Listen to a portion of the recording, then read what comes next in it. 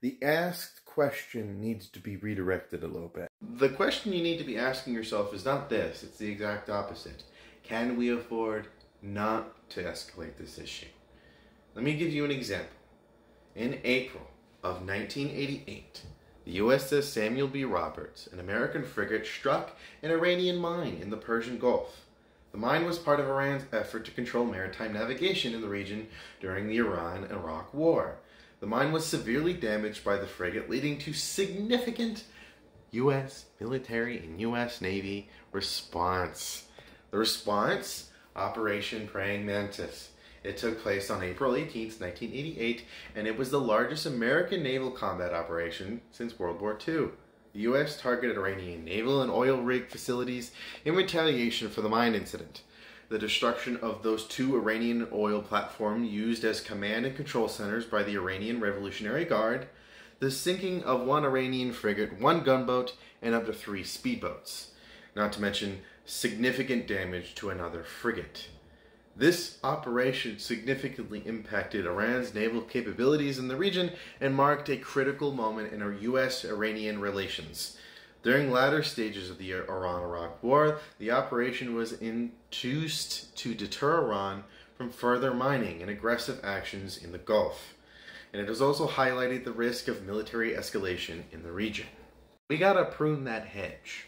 I mean, seriously. Iran thinks they can use these proxies with unlimited impunity without having some type of retaliation. And I'm not gonna lie to you, those groups are going to get hit hard by this campaign.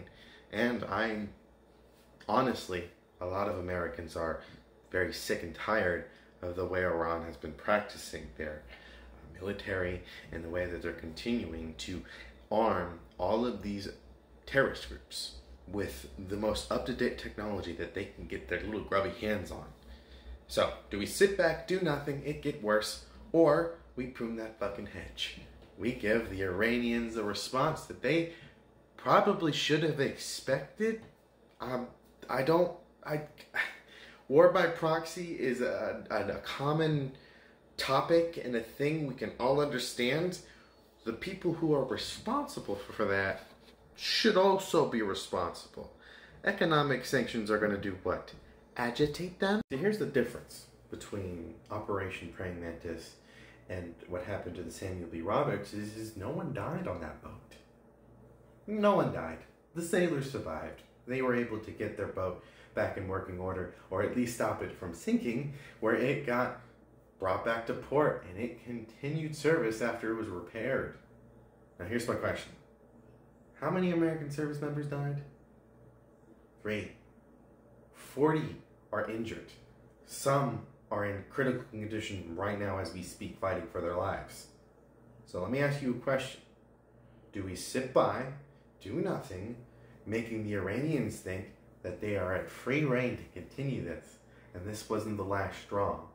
Or we absolutely wipe those groups off the face of the fucking planet with the most advanced Navy, with the most advanced Air Force, with the second best Air Force on the planet, which would be the Navy, and make them hurt. They are responsible. Now, who funds those groups? Who supplies those groups with literally everything? Everything. Who trains those groups through all of their sophisticated methods? The Iranian Revolutionary Guard. Who gives them orders? You're telling me these groups are sitting with Iranian uniforms, Iranian weapons, Iranian gas, Iranian trucks, Iranian tanks, Iranian anti-ship missiles, Iranian combat equipment, all pressly made for them. And you're telling me that Iran has no say in any of their groups? Really? Seriously? Two things can happen. Two things really simply. We can either just strike the groups, pummel them, absolutely detriment them, but they'll be back. They'll be resupplied, retrained, more idiots will join their cause, and guess who's going to be funding it all? The Iranians, which causes this solution to could be an endless repeating thing, and the Iranians will just continue doing it because they feel like they're They're not going to have any repercussions? We're talking about America, right? So let me ask you something. The second scenario is those groups still get striked, but Iran is on that list. What do you think is going to happen? A full-out war? Iran's going to get striked to the fucking brink. You know what they're going to probably do? Two things. Obviously, they may declare war, but I have a feeling they're going to lick their wounds. I genuinely don't think they're going to declare war, because that would be really bad.